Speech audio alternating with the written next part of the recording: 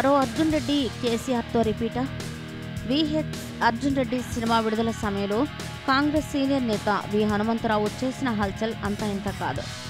ఈ సినిమాలో hero Vijay Devarakonda, heroine శాలినీలు lip to lip kiss పెట్టుకున్న పోస్టర్లను విహెచ్ చింపివేస్తున్న ఫోటోలు అప్పట్లో వైరల్గా మారాయి.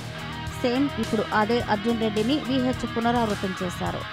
ఆర్టీసీ బస్సులపై కేసీఆర్ ప్రచార ఫోటోలను విహెచ్ చింపుతూ మీడియా కంటపడ్డాడు.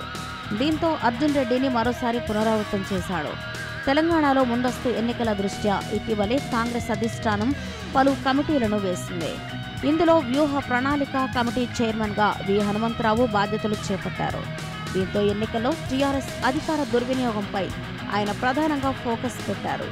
తెలంగాణలో ఎన్నికల ప్రవర్తనావళిని ఈసీ ప్రవేశపెట్టిన దృష్ట్యా ప్రభుత్వ యంత్రాంగం ఏ రాజకీయ వ్యక్తిని, రాజకీయ పార్టీకి అనుకూలంగా పనిచేయడానికి వీలులేదు.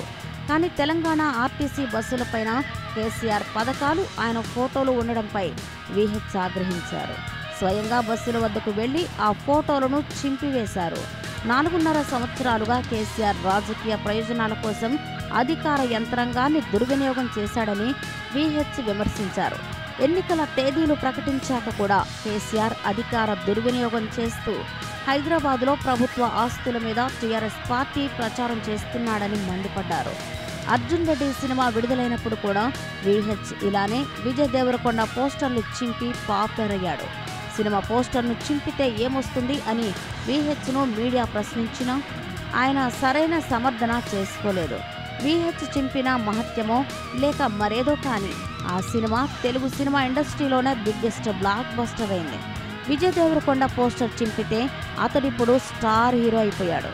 ఇప్పుడు అదే సెంటిమెంట్తో కేసీఆర్ పోస్టర్లను విహెచ్ చింపాడని, టీఆర్ఎస్ కూడా ఈ ఎన్నికల్లో ఘన విజయం సాధించడం ఖాయమని టీఆర్ఎస్ అభిమానులు సోషల్ మీడియాలో హోరెత్తిస్తున్నారు. కేసీఆర్కు వ్యతిరేకంగా విహెచ్ చేసిన ఈ పనితో మరోసారి చరిత్ర పునరావృతమవుతుందని, టీఆర్ఎస్కే మేలు జరుగుతుందని కామెంట్ చేస్తున్నారు. అర్జున్ రెడ్డి, కేసీఆర్ చిత్రాలను విహెచ్ చింపే చిత్రాలను పోలుస్తూ నెటిజన్లు ప్రచారం చేస్తున్నారు. ఇలా విహెచ్ చేసిన పని ప్రస్తుతం సోషల్ మీడియాలో వైరల్ అవుతోంది.